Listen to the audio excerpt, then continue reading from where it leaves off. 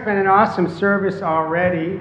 Thank you to the worship team for leading us and helping us to worship in a great way. I want to say hi to everybody who's there at home watching us online. You guys here as well.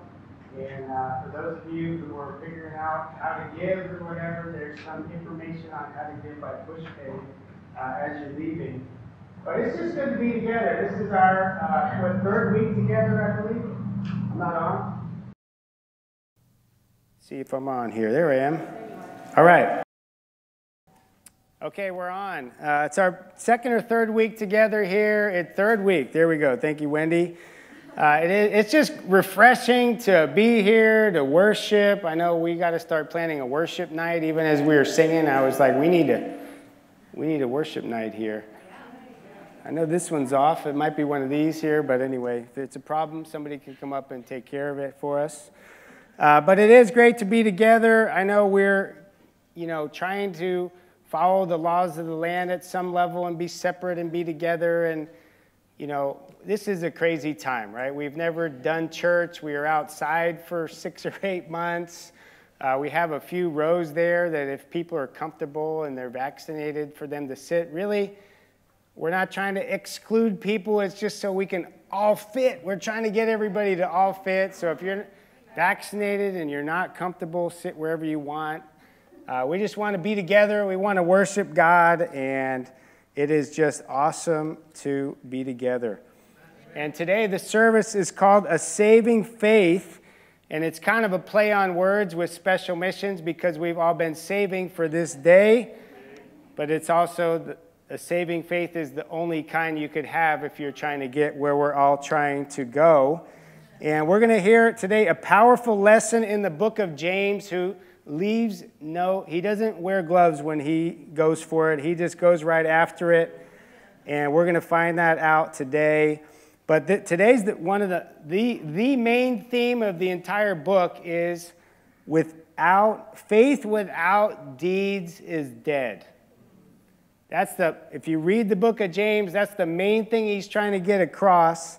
And it is an inspiring book, but it's kind of a punch in the face at the same time. And it's going to help us to live by grace, but also to look at our lives and see what our faith is and what our deeds are. That knowing that if they don't go together, that's not a good thing.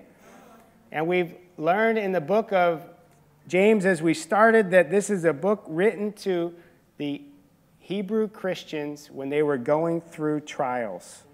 They were getting persecuted. There was challenges. There was issues. The Gentiles just started coming into the church for the first time, so they had friction and issues, and that's why there's a lot in there about listening and watching your tongue and not getting angry with one another and all these kinds of good things that is good for all of us to pay attention to, right? And the theme that we talked about a couple weeks ago that applies today is when church ends, church begins. That really, it's not all about what happens at church because we're all in our best behavior and everything's hunky in church.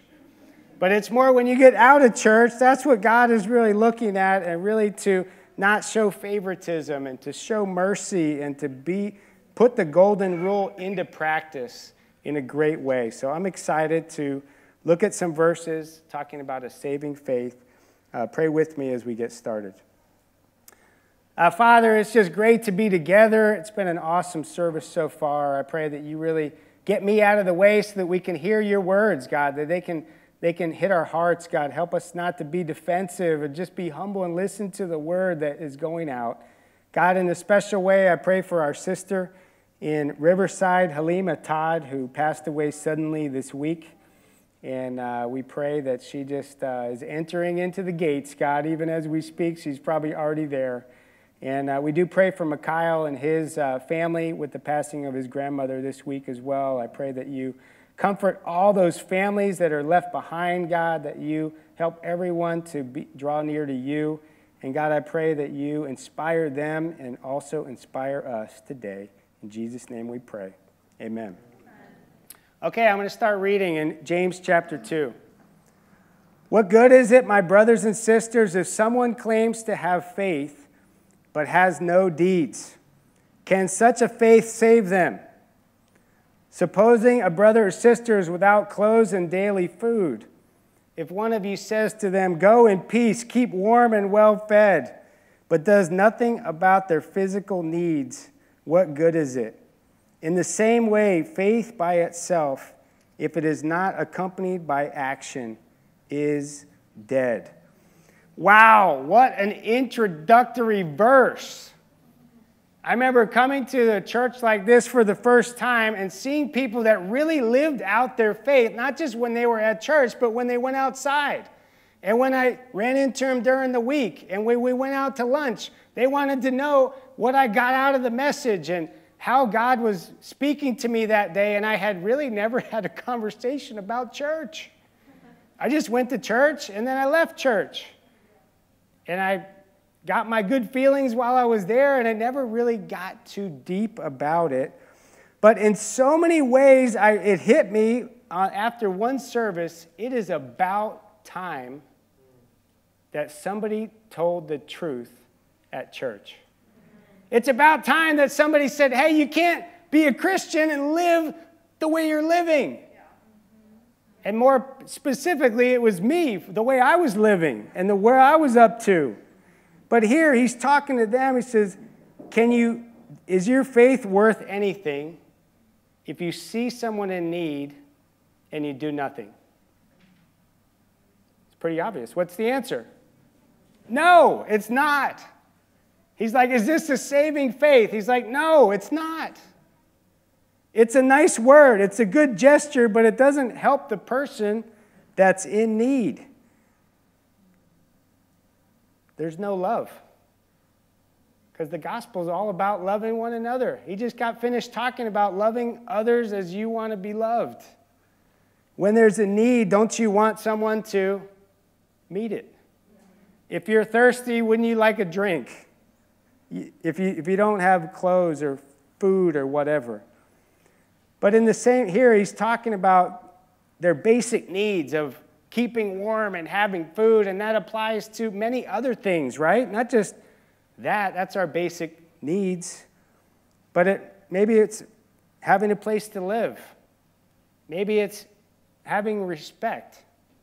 Maybe it's giving love, treating someone with respect and love and consideration and all the things that Christ did. Think about it another way. Imagine Jesus, if somebody came up to him who was hungry. That's what we're supposed to be doing. How would Jesus respond to this person coming up to him? I mean, look through the Gospels and see. I mean, he fed people, he healed people, he did all kinds of stuff.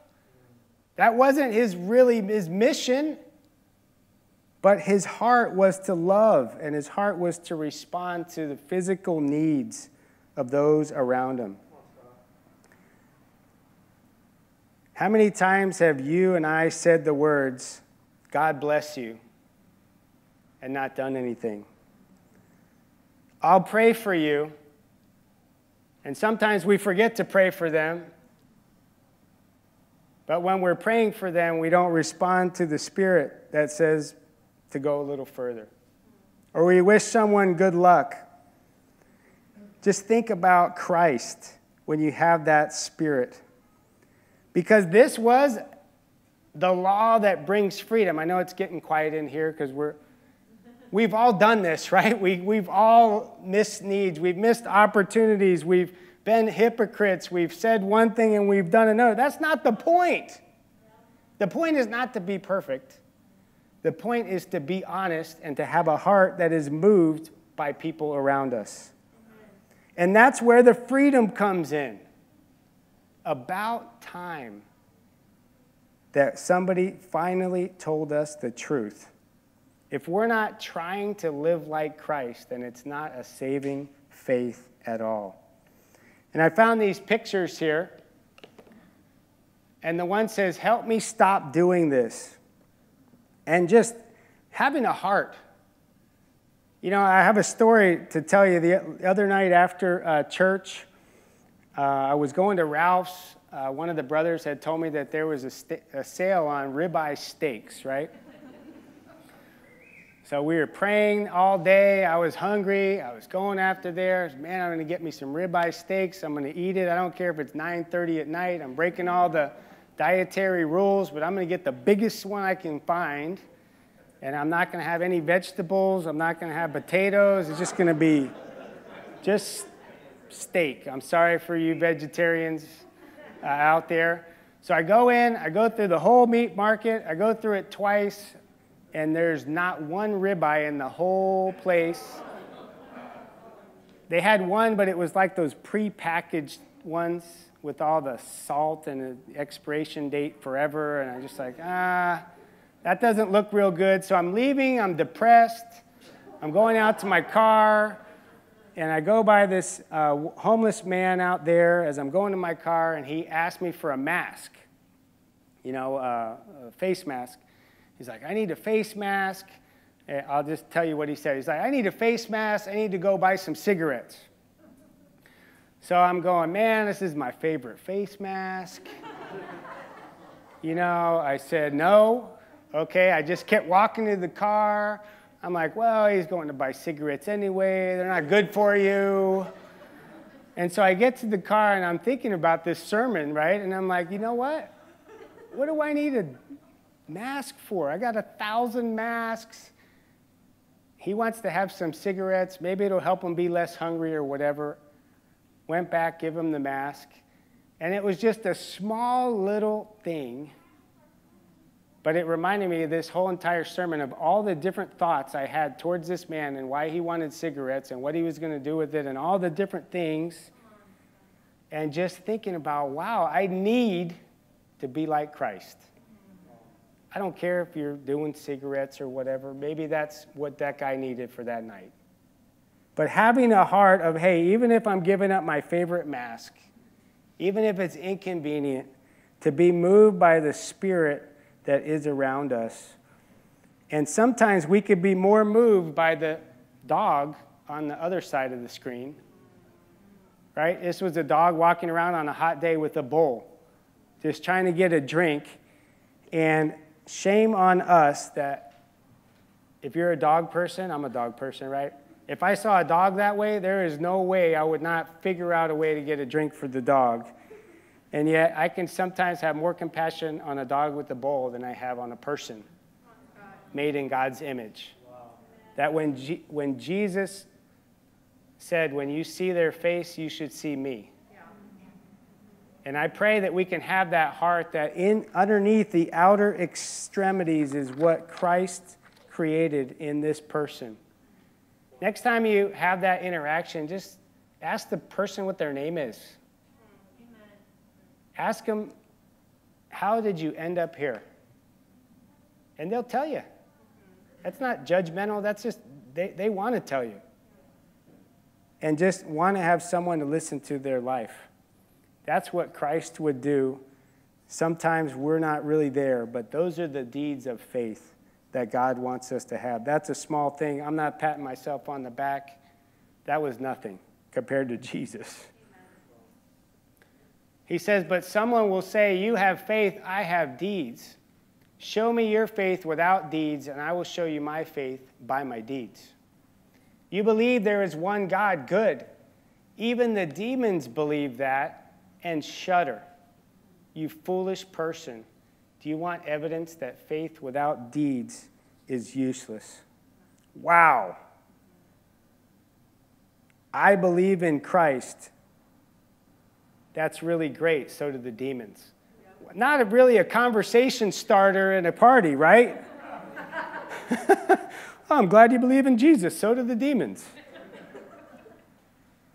But he was about putting their faith into practice, loving one another, providing for those in need, reaching out to fellow disciples and encouraging them, encouraging people to make Jesus the Lord of their lives, giving sacrificially, helping people know Christ that don't know him already, taking care of one another, in one another, putting one another's scriptures in practice, like Ray was talking about at the very beginning of the service.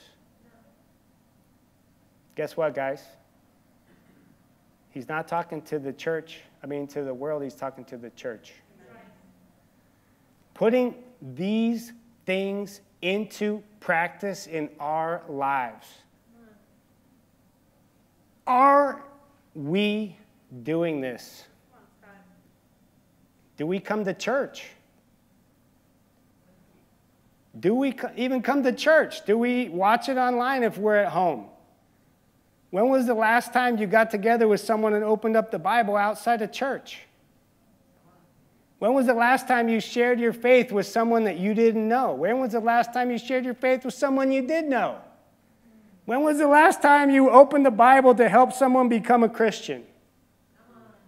When was the last time you confessed your sin? When was the last time you asked a disciple for help in a situation that you didn't know what to do? When was the last time that you said Jesus is Lord and meant it? That's what he's saying to them, and that's what he's saying to us. We have let this world get in the way of our relationship with Christ.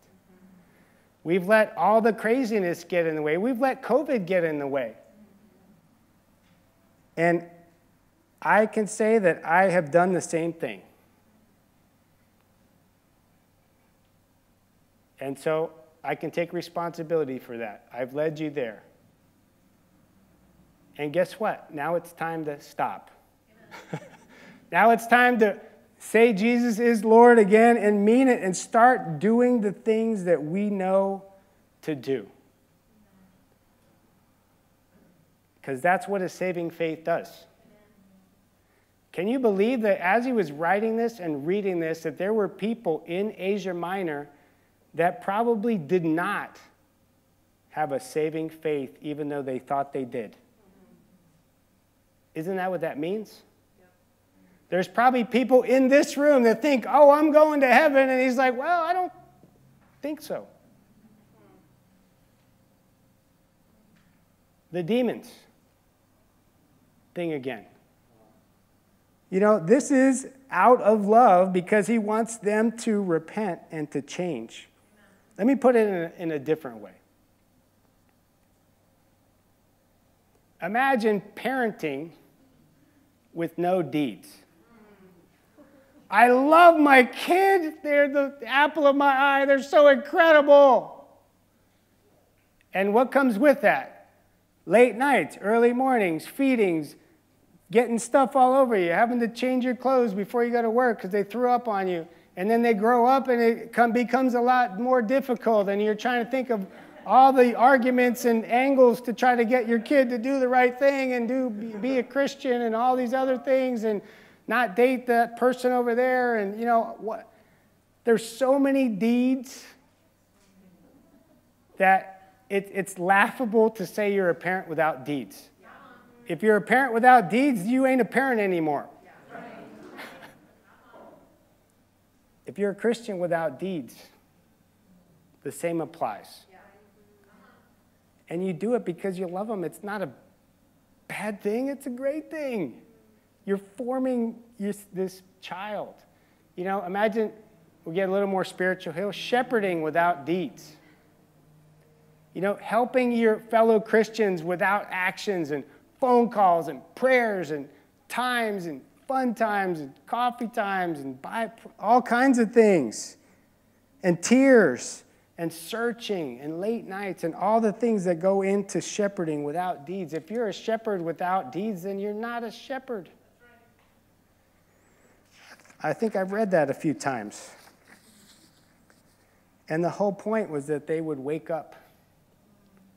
And if they already were doing it, they would feel great. Like, okay, good. I'm going to get more workers now.